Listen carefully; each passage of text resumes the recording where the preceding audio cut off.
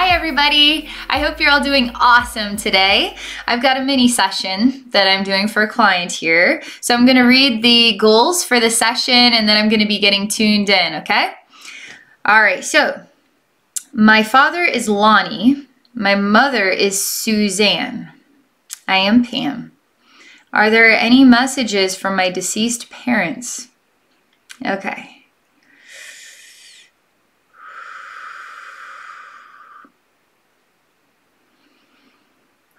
Well, I definitely feel like relaxing immediately.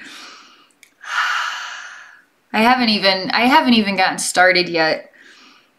I almost feel like I've been gifted with extra breath or something. Okay, let me get tuned in here. I mean, already just absorbing in your goals, I'm already feeling just like a burden lifted off my shoulders and very relaxed.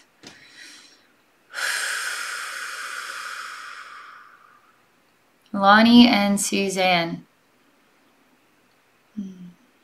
What messages would you like to share with Pam today?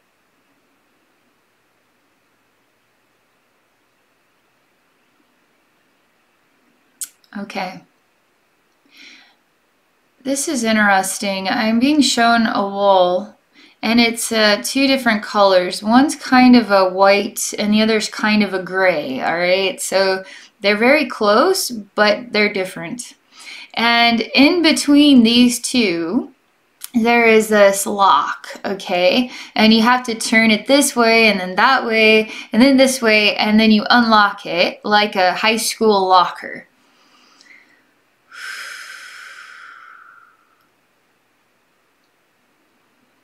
This is more complicated because the message is what you see and what seems to be obvious in your world. That's kind of gray, that's kind of white. They're definitely two different colors here. There's like a padlock type thing. It reminds me of my high school locker. And I need to know the combination in order to open this up. And they're saying that what you see, what you think is right in front of you, the obvious, there's a twist to it.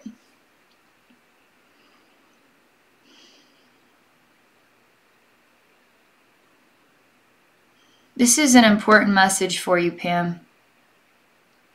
It's almost like taking in the obvious, but not realizing that there's something beyond the obvious that you couldn't even fathom was actually there.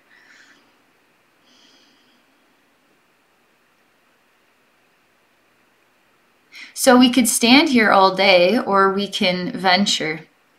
So something about a problem here that might be difficult to solve or you don't know the combination in order to open this new doorway. A very odd doorway made up of two different colored walls with a weird padlock, giant padlock in the center of a wall. Very strange. So what is, like, how do we resolve this issue, right?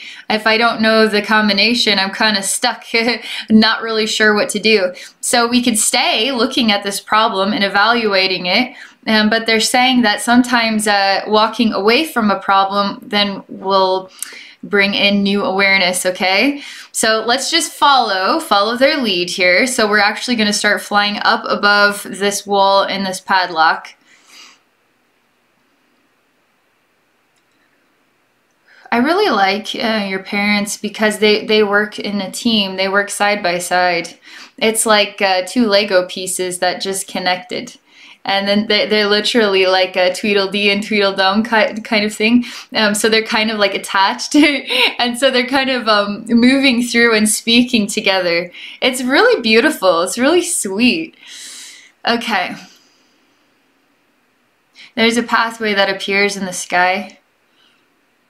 And it's leading me upward, above all of this, all of these problems, these unsolvable problems, these obvious things that there's something beyond the obvious that I'm not seeing yet.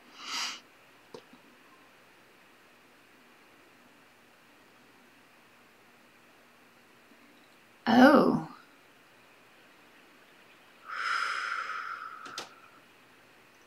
As we take the pathway, everything gets softer. Lighter. Again, it's like lifting the burden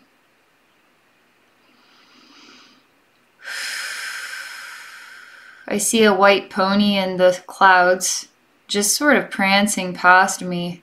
I mean, it's light as air on its own feet in the sky and these clouds. It inspires me to just sit down and meditate in the clouds. I mean, I'm just surrounded by white everywhere. And it doesn't matter what I'm looking at. It doesn't matter if I define this as clouds, if I define this as white. It's almost better this way. It's almost better to have something to see that is absolutely really nothing to see at all.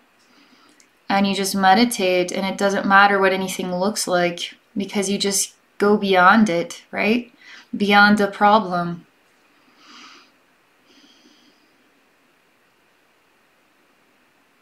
And now when you do this, you're getting lighter. And your parents are saying that when you're human, right, it's like you're being weighed down, which is fine. That's part of it. Because being human, you're in a different type of dimension. So we can't necessarily see the spirit realm with our human eyes, right? So we have to use the invisible eye to see an invisible world. But when you sit down and relax and you meditate, you become lighter and thus closer to their energies, so that you can actually feel them with you. And they show me that you are in their heart. Their heart. See, they're like two Lego pieces connected. So they share the same heart, and you are in their heart. They just make me feel like no matter what I have on my to-do list, that these responsibilities can be set aside. That what I think has to be done today, if I put it off for 2 weeks, the world isn't going to end. And it's okay to just disconnect sometimes. Their energies and their message brings this, sort of blossoms it within myself, which I feel too is part of the message. Okay, Pam, thank you so much. This was really beautiful. Thank you for sharing. And for those of you, if you're interested in exploring a psychic session with me, please visit me at my website at abbeynormalswisdomquest.com. Have a great day, everybody.